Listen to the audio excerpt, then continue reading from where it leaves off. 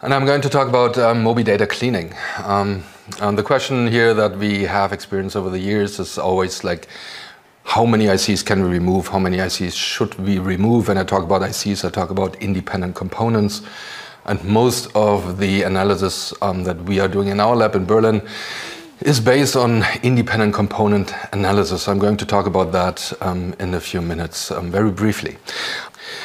Taking these brain imaging methods that now allow, for example, like ICA, allow to dissociate brain and non-brain origins to your signal that you record with EEG, you can transfer that and basically utilize the mobility, the portability of lightweight, small EEG amplifiers.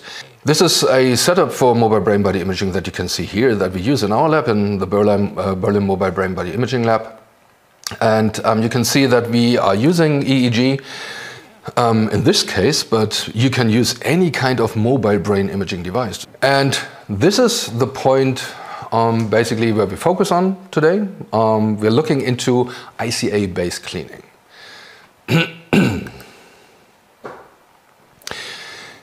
As I said, ICA gives you several dimensions for each independent component, and this is basically described in the independent component properties. As you already saw, you will get the spatial filter for your IC, that is the scalp map. And again, this simply reflects how much each independent component, the activity somewhere in the brain or outside the brain, contributes to the signal that you record or contributes to each of the sensors. Then you will get the time course of that IC. And there are additional information, because once you have this beautiful dipolar pattern on the scalp, if an independent component is maximally independent and thus shares less mutual information with other ICs, the more dipolar the pattern becomes. And that was beautifully shown in a paper by Arnaud Delorme and colleagues. So using this dipolar pattern on the scalp, you can simply use a mathematical model, an equivalent dipole model, to reconstruct that origin. So ICA doesn't come with a location in the brain, it comes with the scalp map, but if the scalp map is dipolar, you can simply use that scalp map to reconstruct the sources in the brain using equivalent dipole modeling. So that's super convenient, very few assumptions only, and with those few assumptions you get additional information about the anatomical origin of the activity that you measure on the surface. And then, of course, you can have additional computations on the IC time course. For example, you can transform time course into frequency domain and you will get the spectrum. You can see that here. And you can simply look into the data, chop it up in time, just compare different stretches of data to see whether there is any systematic pattern in this data. And one recent tool that was added to the mix is IC label, basically giving you a probability based on different dimensions of these ICs of what this IC, what kind of process this IC most probably represents. And I'm going to talk about this a little bit later. Okay, I will now dive into the different aspects, looking into the scalp map, how the scalp map basically comes out of ICA and what it tells you when you look at that.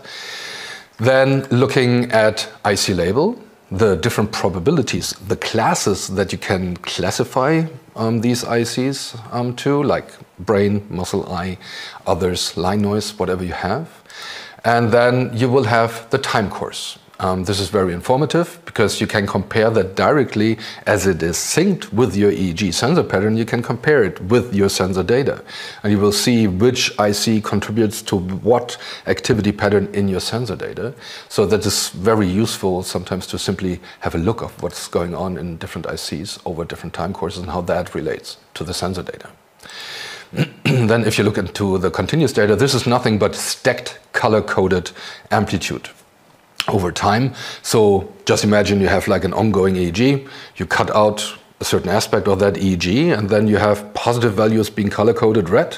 The more positive, the more saturated the red becomes.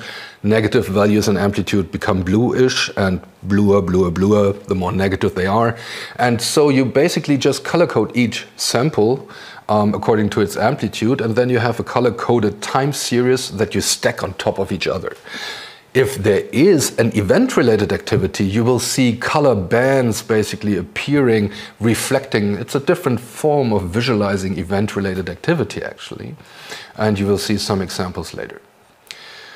And then you will have the dipole location. Using equivalent dipole modeling, you can now come up with an approximation of where this IC pattern, the scalp map, basically your spatial filter, originates in the brain. And this is, of course, very useful because it gives you additional anatomical information. So now we are certainly able to talk about, oh, there's activity most likely originating in parietal cortex or in occipital cortex, or the Bereitschaftspotential that we're looking at in the previous talk might be originating in motor cortex or premotor cortex. So this adds additional information that can be used to get a better understanding of the data and how it relates to cognitive function.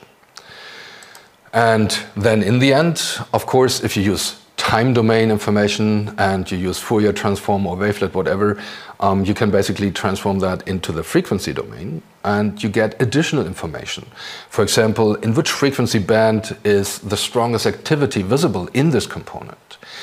And this helps you over time to dissociate what is brain and what is non-brain activity. We've seen in the previous days that muscle activity works in a very high frequency range. Due to the overlap of the motor unit potentials, you have a very high frequency activity that you measure in EEG activity, and that usually shows up in these kinds of power spectral pictures that I show you later also, with a very broadband, high power frequency distribution. And this is a clear indicator that this might not be brain. But be careful, it might not be as easy as it looks or sounds at this point. So, we're going to go through these different dimensions, and I'm going to give you a few ideas and our perspective in Berlin, or more specifically my perspective in Berlin, how to interpret these results. So this is the IC properties scalp map function. If you use the topoplot function in MATLAB, EEG lab, you can plot all these different topographies. So in this case, we plotted 40 topographies. And it depends on the number of channels. So you get as many ICs and thus as many scalp maps as channels that you put into the decomposition. If you have noisy channels that you interpolate because you removed them after being detected as noisy, you reduce the rank of the data. So you still have 60 channels, but if you interpolated 2 of them, you will get only 58 IC components because there is no additional information contained in these 2 channels as they were interpolated based on neighboring channel activity. No information in itself that was carried in these channels.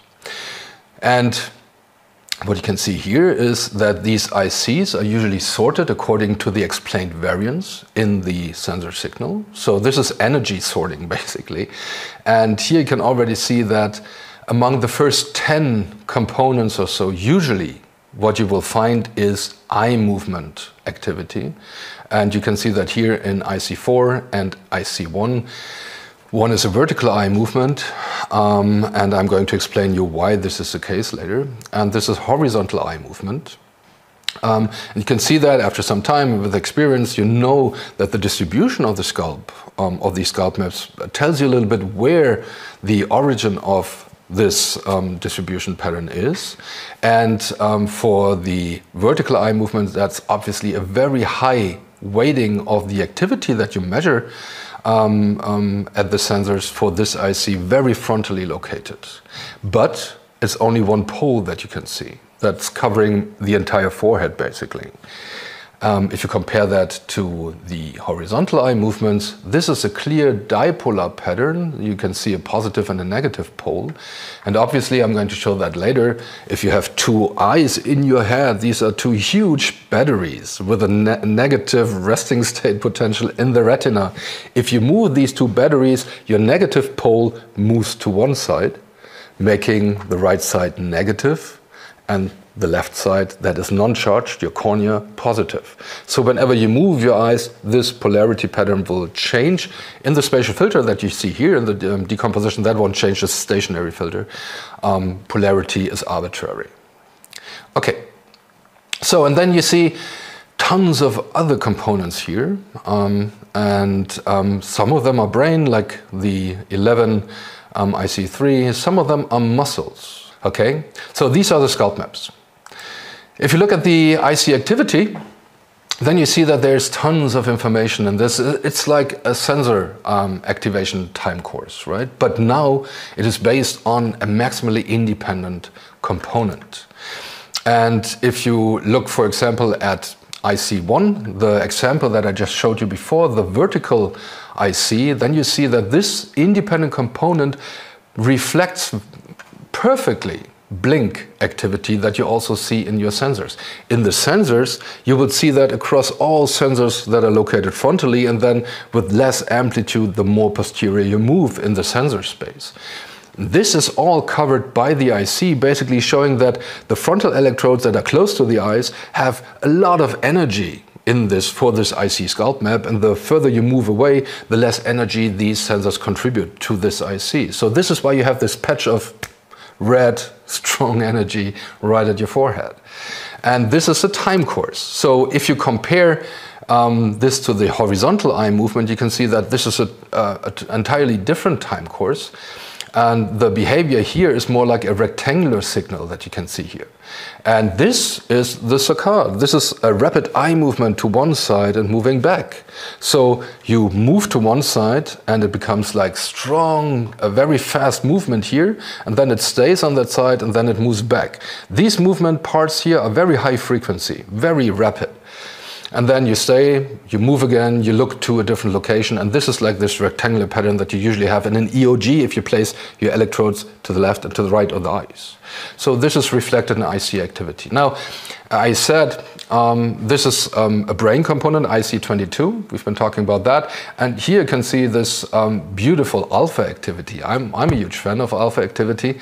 And it is functional in the sense, and it is one of the dimensions that really helps you to dissociate brain from non-brain activity. And if you look at the sensor space now, and this is shown in the upper picture, then you can see a standard EEG recording. This is a stationary, traditional desktop protocol. And what you can see is that people move their eyes, because that is what we naturally do. And eye blinks are related to cognitive function. With increasing mental load, you have an increase or decrease in eye blinks. You see usually that participants, if they know the relative structure of your experimental protocol, they will not blink when they know that an event will come up, because they want to take up the information, right? So you suppress blinking because you rely on visual input. And once that information was given, you can blink. So that is usually why you see blinks after events in these standard protocols. And down here, what you can see is the IC activation pattern. IC1, that was the one that was reflecting the blinks, right? So, and what you can see is these are time aligned. You can see clearly in the EEG data that whenever there is a blink going on in the sensor space, that this component reflects this blink activity beautifully. Very nice. And what I'm doing now here is I'm just using channel data. This is FP1 and this is IC1. Scaling is arbitrary here. IC amplitude has no meaning in that sense. But what you can see in red is the activation time course of the vertical IC. And it fits perfectly the blink that you see in the EEG pattern. And if you now overlay that with the IC4, the horizontal EOG, you can see that whenever there's strong movement in the eyes to the sides, that part is very well explained by the green IC time course here. So this is what I'm saying when I talk about use your IC activation time course to look and compare that to your EEG sensor data. You will see how much each of the ICs contribute to your sensor data, and in the case of eye movement, that is pretty obvious. For others, this might be not that clear, but it's still helpful. Okay. The second dimension that you can use to decide whether you want to remove an independent component from your decomposition before projecting back and clean up your data is the power spectrum. And the power spectrum usually for brain components shows a very strong peak in the 10 Hertz frequency range. And then what you also observe in most of the components is the classical 1/f decrease in power. So with increasing frequency, you get a decreasing power. That's called the 1/f function. And you see that in most of the components, save a few. This is the prototypical motor mu activity that we see in this scalp map that I showed you, the motor scalp map. So there is usually a strong 10 Hertz and the first harmonic frequency band. In this participant, this is clearly shifted to a slightly lower frequency. So the peak frequency is somewhere around 8 Hertz in this participant, and you might know or have read the Klimisch paper about individual alpha peak shifts. So there's huge differences between individuals and their peak in the alpha frequency range. So if you want to have like a very concentrated analysis on alpha activity, you should always determine the individual alpha peak before then adjusting the neighboring bands. And if you have an 8 Hertz peak in alpha, then the first harmonic would not be 20, of course, but 16 Hertz. So this is what you see here. And this is a very nice sensory motor component that we often observe in these kind of experiments. This is IC1, this is our vertical eye movement. Very steep 1/f decrease here, and then it just stays on the same level. There's no power change anymore, and that's more or less the same for the horizontal IC. That's IC4 that I showed before. Okay, and then this is what I talked about before in the frequency domain. This is a muscle component. It's IC9, and I might come back to that.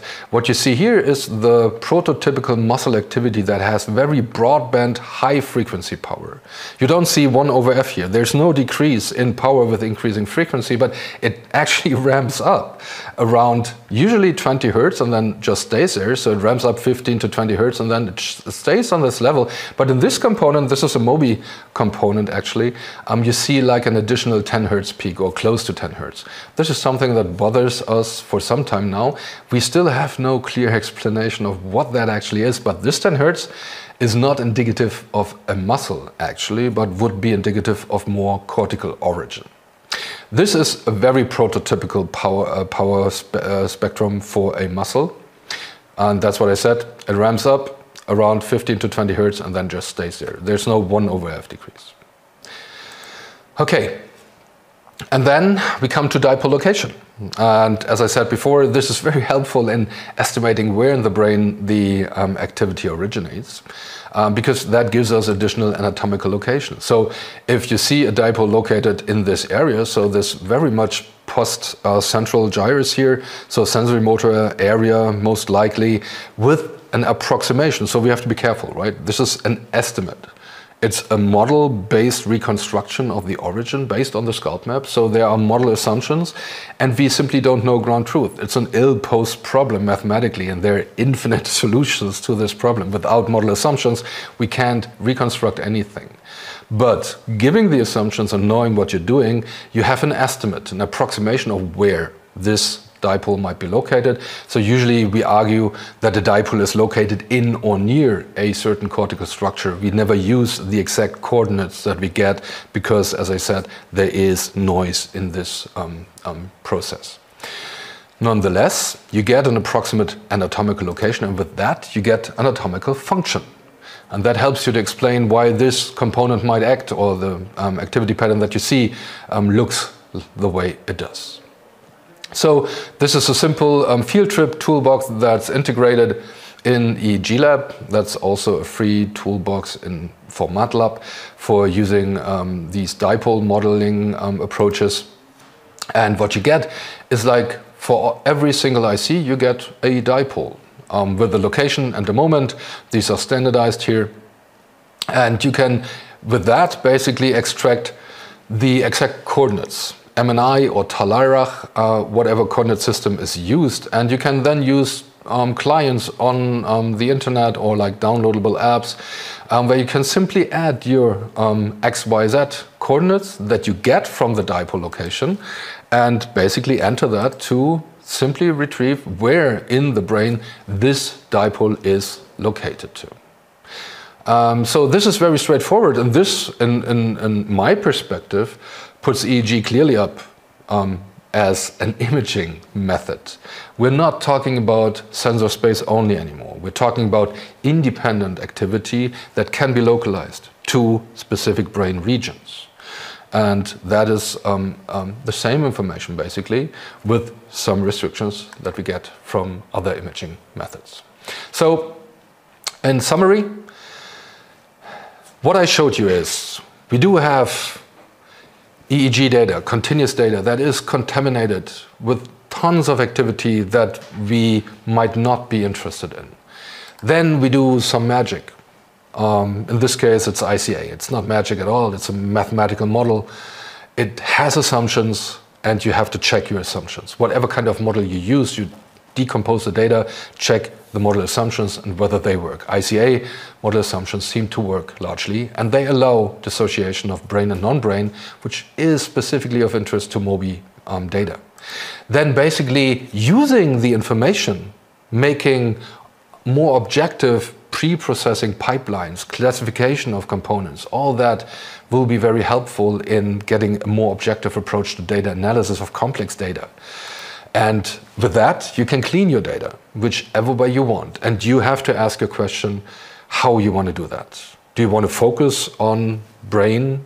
Do you want to focus on ERPs? Do you want to focus on other aspects of the data? And what would that mean for your cleaning approach? And I think one of the most important points I'm trying to make here today is that there is not one cleaning approach, quoting Mansa Pesca. And this is specifically the case for mobile data as compared to stationary data. If you look at the same visual input that you see here, we have a monitor where participants basically rotated according to a sphere moving around them. And we did that on a monitor. This is a traditional setup, and this is like the MOBI setup. Then it is obvious that there will be different contributions of eye and muscles to the signal. And this will result in different data quality and different event-related potentials. So be aware what you're doing and what you can expect in your experiments and the data. So data cleaning with ICA should consider what is analyzed. If you're interested in ERP, then I think it's fair to say eye movement or components that reflect eye movements are very well identified by ICA. You can remove that. It's a very good cleaning approach. If the signal can be potentially filtered to be less impacted by muscle activity, as Valentina said, 20 Hertz filter might be harsh, 30 Hertz filter, again, muscle activity is broadband high frequency. If you can filter the data, you might not even have to remove components. So why think about removing muscle if you don't get that signal into your ERP? If a specific class on top of that is systematically related to the onset, which muscles might not be, right?